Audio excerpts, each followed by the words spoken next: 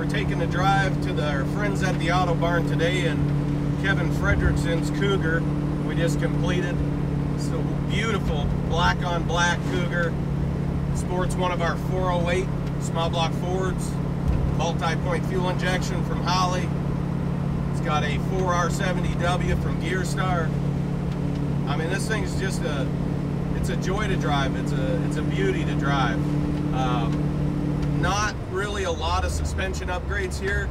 We did drop the car, but it's still running a leaf spring suspension, you know, which a lot of guys today, you know, they want the new deal, 4-link, whatever, you know, but for a cruiser car, something that's still limber and handles well, you know, you can save money in those areas.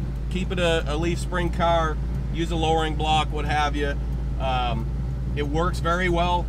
The car rides great. Like, it rides like it probably did, obviously a little bit better than back in '69, but it's very comfortable. Some of these cars you get in that are really set up for road course and got really high zoot suspension, they're a little bit noisier internally in the car, and sometimes their handling ability is very good, but they're a rougher ride, you know. So it's one of the nice things about this car, just very minuscule suspension upgrades.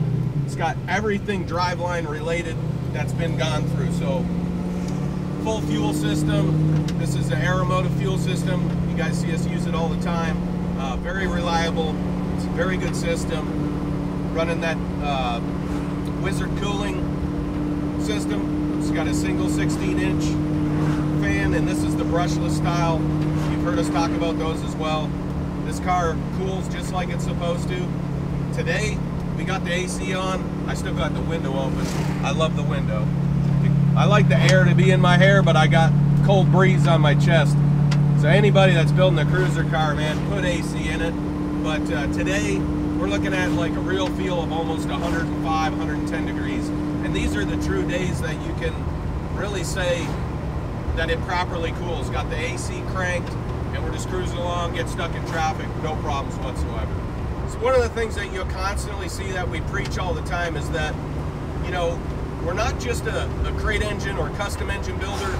We build these one-off custom rides, whether it be a full restoration or, you know, like a restomods, road course cars, whatever it might be, but the knowledge extends so much further than just building an engine, you know. So obviously we preach that we fine tweak and tune these in the vehicle, not only the fuel management and ignition, but we also tune the transmission.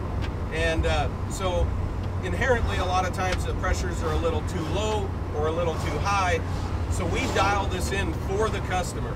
The only real thing that he may want to change is when the torque converter locks up, you know. So he may want it to lock up at 65 miles an hour rather than 55.